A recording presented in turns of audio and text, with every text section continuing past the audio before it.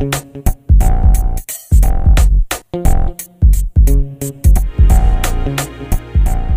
hello again.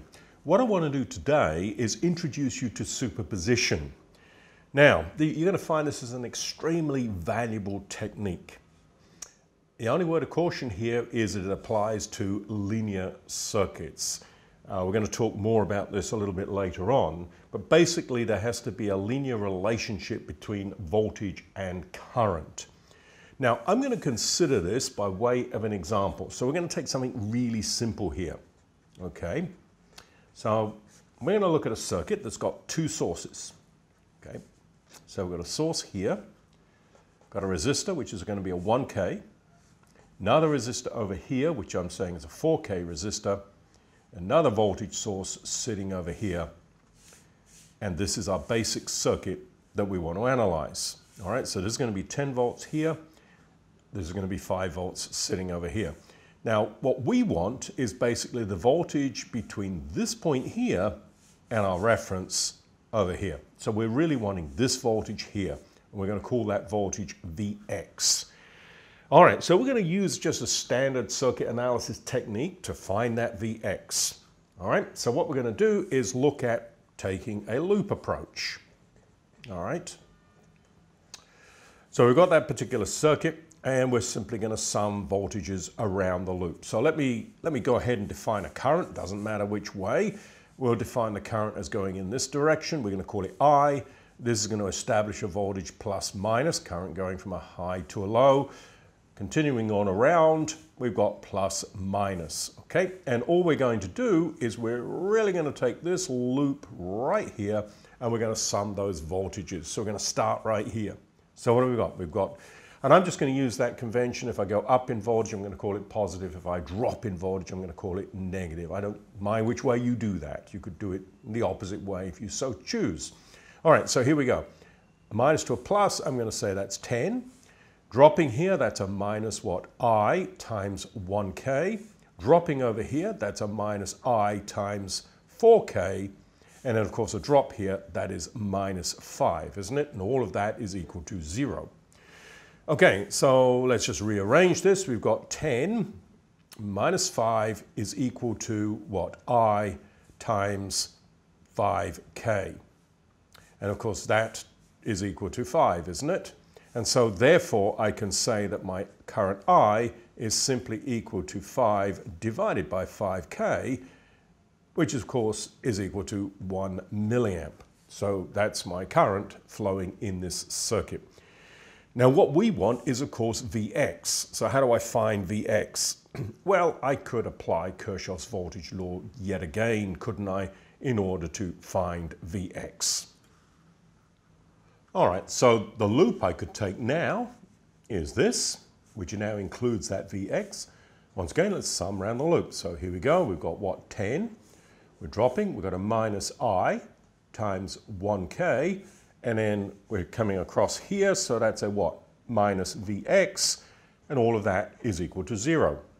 Taking Vx to the other side, Vx is then equal to 10 minus I 1K. So that's 10 minus 1 milliamp times 1K equals Vx. So that's really 10 minus, this is just 1, equals Vx, and so Vx is simply 9 volts, okay? So that was a simple problem, a simple loop in order to look at Vx. So let's now have a look at the same problem, this time using superposition.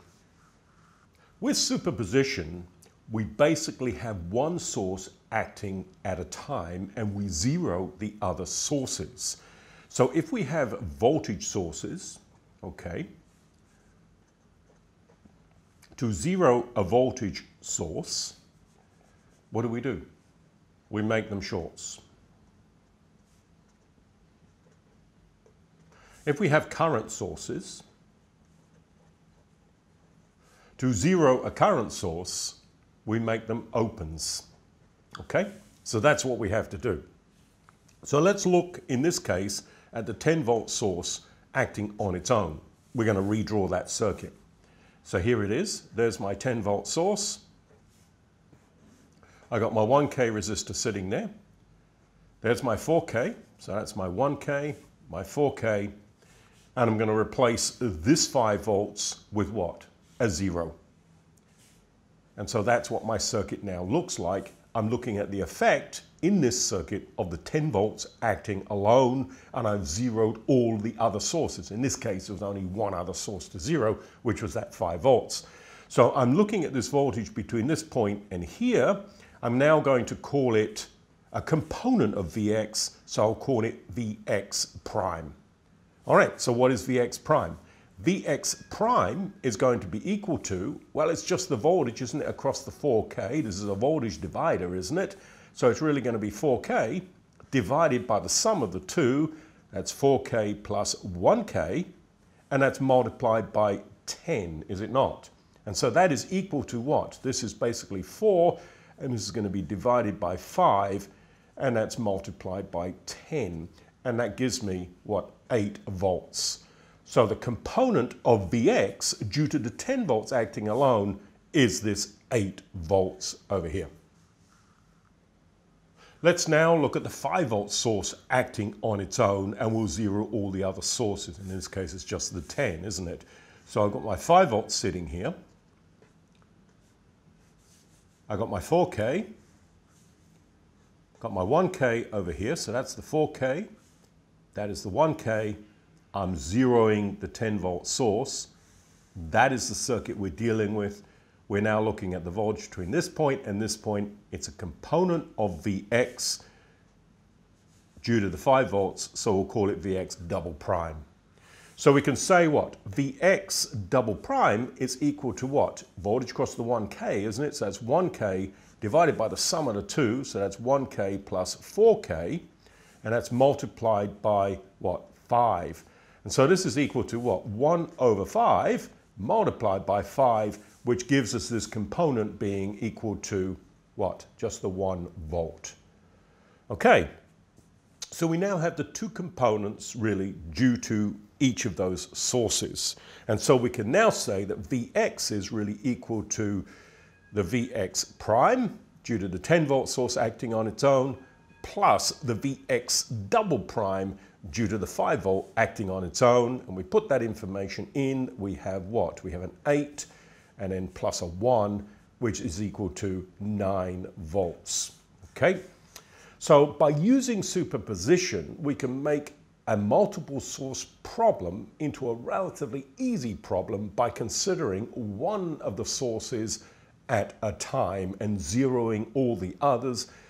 And we go through the problem in that fashion and then add up all the components together to find our desired result. Okay, have a think about this, and when we come back, we'll have a look at some more examples. See you next time.